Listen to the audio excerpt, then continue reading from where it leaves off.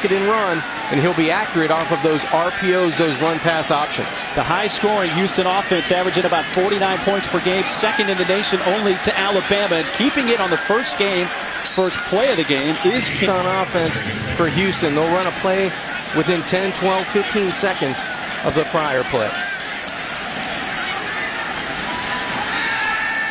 King looking to throw, plenty of time, now rolling out, running out of time, and just going to throw it away. Gets it past the line. It doesn't deter them too much because they're going to keep their foot on the pedal and try to beat you down the field. They've converted 46% of their third downs on the season.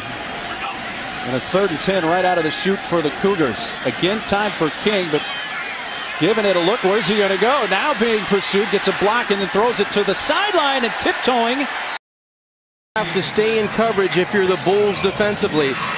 De'Aaron King will find the line of scrimmage. Got a quick look. It's now King running. Only gets about a yard. Good job by De'Aaron King of keeping that play alive. Showing some pressure here. This is where the Bulls defensively like to pressure. They look like they were going to fake a little zero coverage, man coverage pressure. King taking a shot, looking for Stevenson, who makes an adjustment at the 20. No flag. Pressure the line of scrimmage and play man coverage. Houston converted a 3rd and 10 earlier on the drive. Now a 3rd and 8. In motion, Jeremy Singleton. King dumps it off. This is the tight end, Brooker, and he battles his way for a first down across mid. The football, protecting it away from defenders. 14-yard gain. And for the second time on the drive, the Cougars convert on 3rd and long. They fake the jet sweep, and there goes King. And then the athleticism to get in the end zone. King. It may have been a backwards pass nonetheless. Not going to go for anything. Bryson Smith last night. He said they don't want King to get to the edges, which may leave the middle open. We saw that on the first drive. Smith once again for a couple of yards to about the 27. That's a really nice play by Mazzy Wilkins on the edge. He had a slant route. He got off of that and found a wide open receiver, tackled him in space. They converted a couple of 3rd and longs on their first drive. And do they do so again? Stevenson. At 5'11", he's not the tallest guy, and you have to have little peeking windows around your offensive line to get that football completed. Well, they've converted a 3rd and 8, a 3rd and 9, and a 3rd and 10. So loss. Wow, talk about getting penetration. That's how you shut down the run-pass option in the backfield with that zone read. Brown out of Tampa now has 5.5 tackles for loss this season. Movement by Josh Black on that right side. A free play for King, so he's going to take a deep shot for Stevenson, and incomplete. It looked like Barber, didn't it, at the end of that play, coming in and getting the big hit. Well, I don't know. That was now 100%.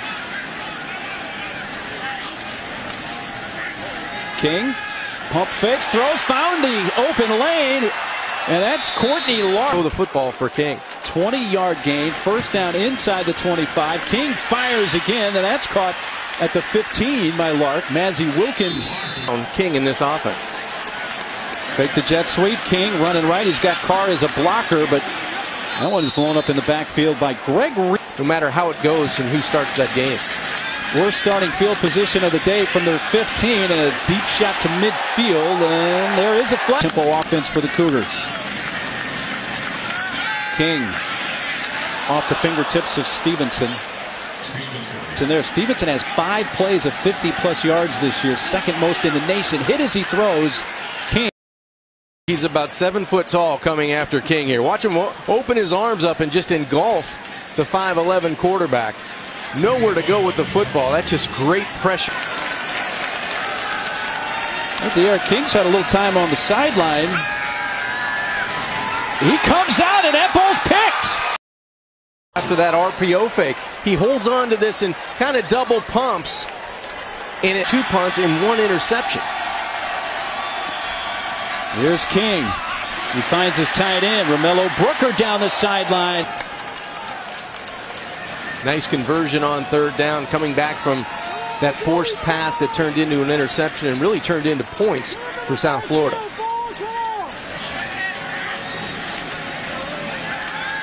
King. Lark first down at the 30. A guy that's 6'2", 200 pounds, put some air under the football. Let him go get it. That's exactly what play. King wanting to go to the air again and taking a deep shot to the end zone. He's got his man, and the adjustment made. Touchdown. Be a nice time for them to answer with a good drive of their own offensively. There he goes. King. Spun down at the... He runs the football. He's at top speed in 2 or 3 steps. 15-yard gain. King pumps, throws, dumps it down low right near the sideline. And High School, South Florida. In motion is Lark. On third down, King running.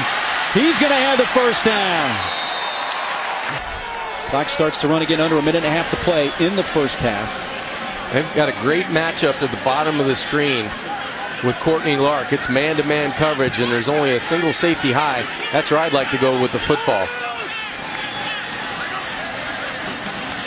King looking his way, going towards the end zone for Lark. What King saw after the play action, let me get it to an explosive wide receiver. If you win at the line of scrimmage, it's done, it's over. Just get it, or throwing it on the outside.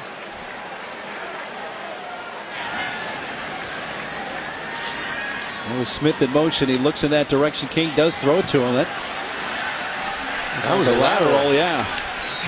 16 seconds left in the half.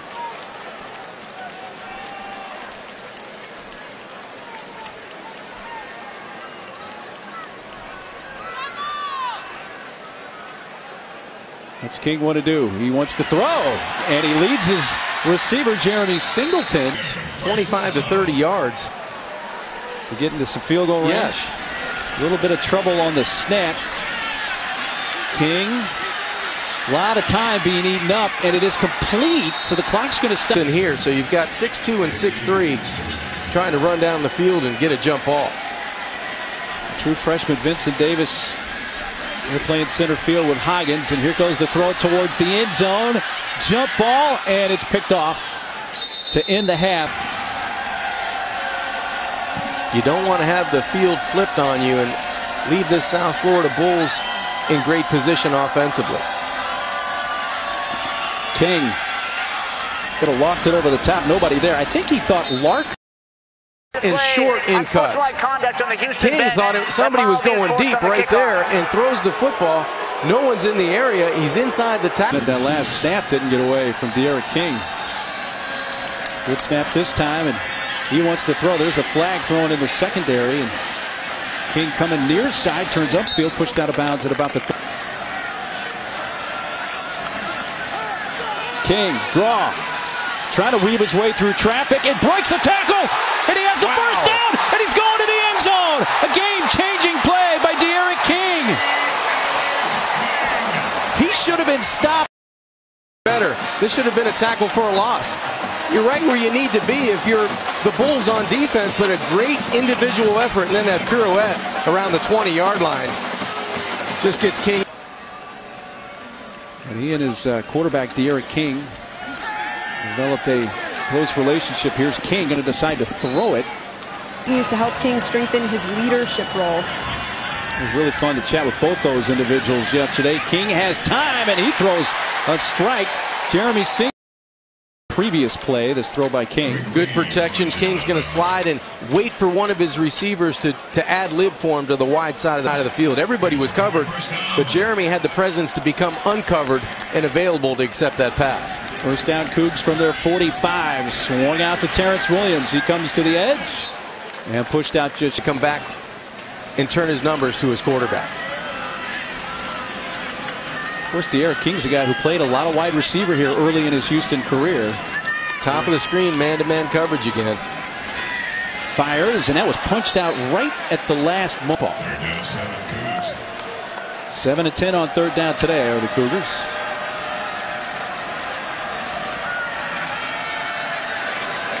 Got his man open. Jeremy Singleton racing to the end zone and coming in late, a block by Rayla. All right, now ball back in the court of Houston. I think they thought they had a free play there. Somebody's a chance that the center knew it and the rest of the guys didn't. There you go. That makes more sense. Stevens on the offensive line. Been good on third down today, 8 of 11. Man coverage, who can win? King. Stevenson! What a catch! Down 14 to Tulsa, came back and won all those games. We start the fourth quarter with a King pass for Stevenson. And he's second and 10 for the Cougars. This is where you got to watch for quarterback run here. And there it goes. There's King to the edge. He's going to have a first down, it appears, where he steps in. This is the drive they have to do it. 555 yards of offense, and they've held the ball for about 17 minutes. Stevenson. Big down for the Bulls. They have to find a way to get off the field. King fires and finds his target, Keith Corbin.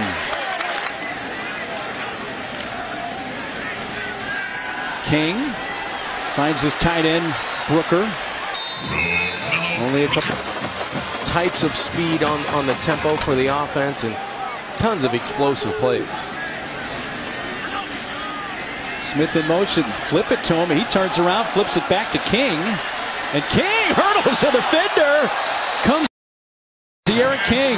And what an imagination. This is direct snap to the quarterback. Looks like a reverse. Then it goes option. That is a Cougar first down. And this offense running at a hectic pace once again. Here's a pass towards the end zone. Hanging up. Deflected and completes. It's second and 10. Cougars. Wow, Cassidy. Kansas has not been a very good football team, but for whatever reason, TCU has a lot of problems with Kansas. Absolutely. 13th play of the drive. Derek King, a shot to the end zone. Singleton. Raylan Singleton has set in on the Bulls sideline. And this is just better execution offensively. You can't throw it any better. And you like the way Raylan Singleton.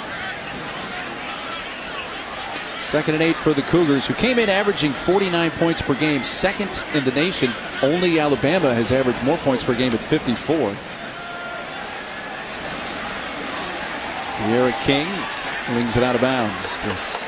Perfectly. He's able to move around, find windows to throw the football, and he's so fast off the edge, boy, he can run it with anybody. Showing some of those moves there, but a nice open field for 4 quarters in really all 3 facets of the game.